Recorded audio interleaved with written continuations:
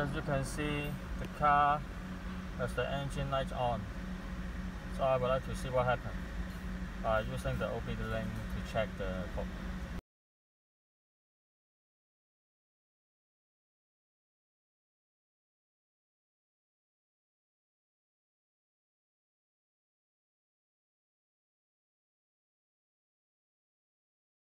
So take out the engine cover.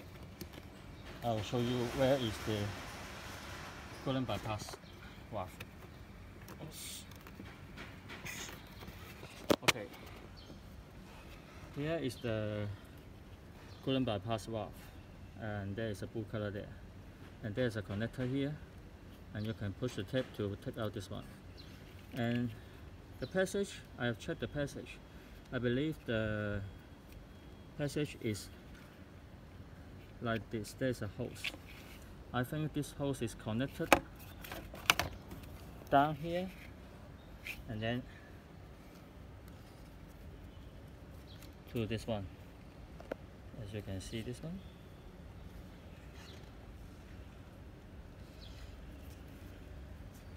There's a side hose. This is coming from the coolant pump, and the other passage, one should be connected to the cylinder block to this side, and then to this side I think it is connected to the heater coil. I think so, but I'm not sure. If anybody can know the exact passage, and you can let me know. Thank you. To do this job, what you need to use the tools is the electric wrench, 7mm, head socket, the star socket. This is for the stretch guard, and you have this one to open the clip, the third clip for the hose, and the new parts. At this time, I just bought the. It is not the original one, and this one I get from Taobao, and the part number is BM5G18495, and this is the new parts. I think this one cannot last long, so I will buy another one, the original part from Motorcraft, but it looks pretty good. I hope it can last a few months before I can change another one. And you need a pair of gloves because the coolant is poison, and you cannot allow the coolant to touch your skin.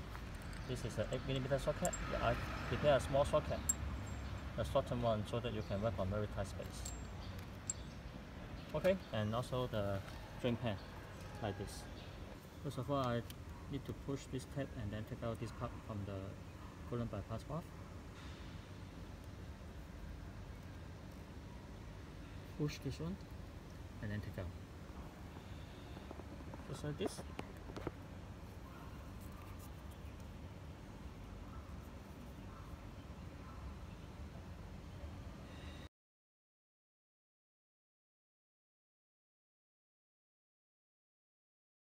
And then I use the 8mm socket to unscrew these two screws. And then now the coolant is dripping.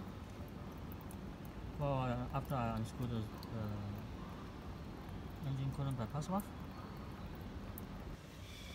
Okay, I've taken out the bypass valve. As you can see, the connection like this.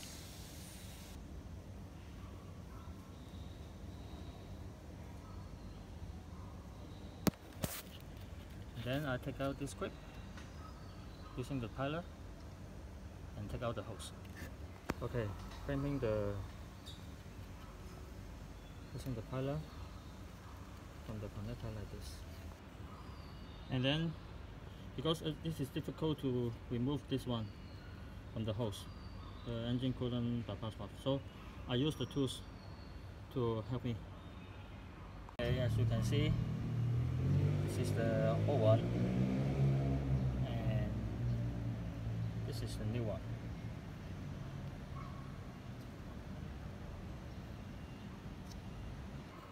And as you can see,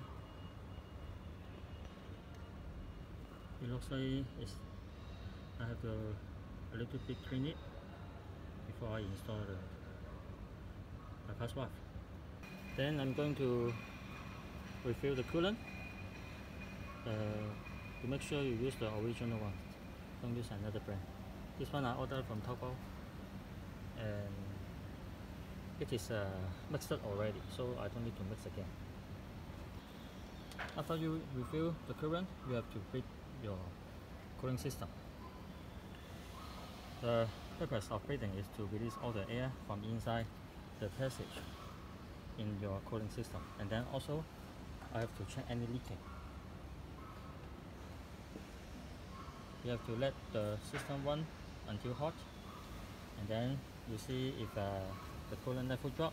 After the coolant level drop, you need to take a rest at least more than 10 minutes to allow the cooling system cool down, and then open the cap again and then fill until repeat this process. And also you have to open the heater in your car so that the coolant can flow through your heater coil, and then run to, according to the specification, the manual, you have to run to 2,500 rotation per minute after you open your heater, and then repeat the process again to beat out all the air inside. Okay, the moment of truth. I'm going to see if the engine light, yellow warning light, can be turned off. Okay, press start button.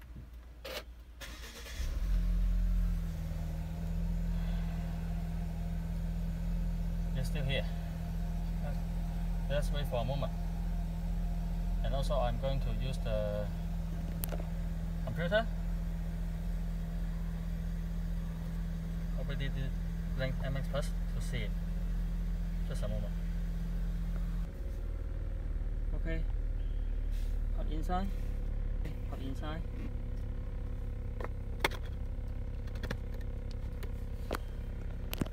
And then I'm going to open the app.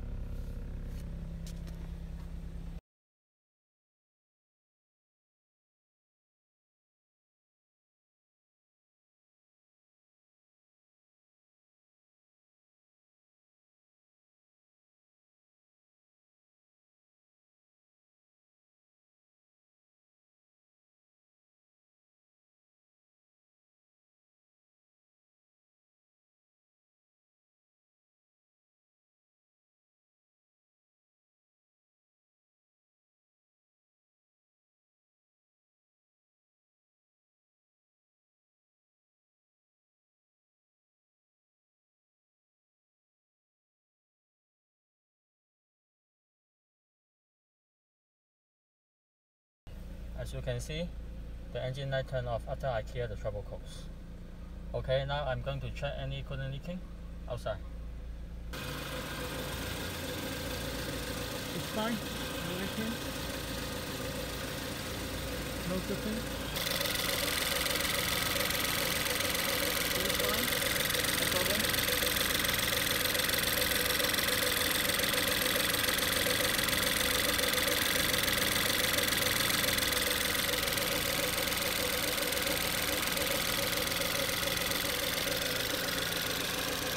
Whenever you put in the next